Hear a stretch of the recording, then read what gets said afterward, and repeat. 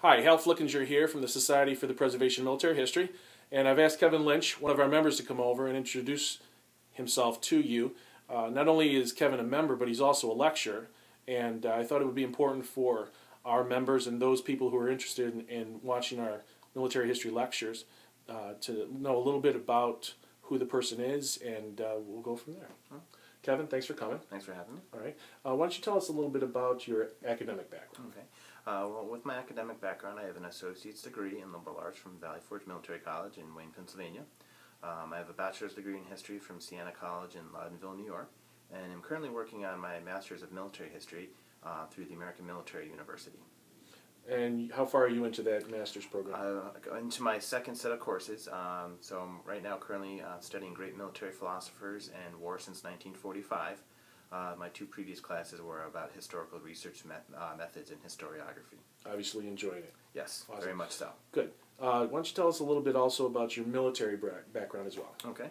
My military background actually began when I was about 13 years old. I joined the Civil Air Patrol, and from there I went into junior RTC through high school. I ended up going to Valley Forge to do the senior RTC program and got my commission as a second lieutenant after my sophomore year of college. Served in the New York National Guard as a forward observer. And then from there, when I graduated, I went on active duty and rebranched into the Quartermaster Corps, where I was stationed at Fort Lee and then in Seoul, Korea.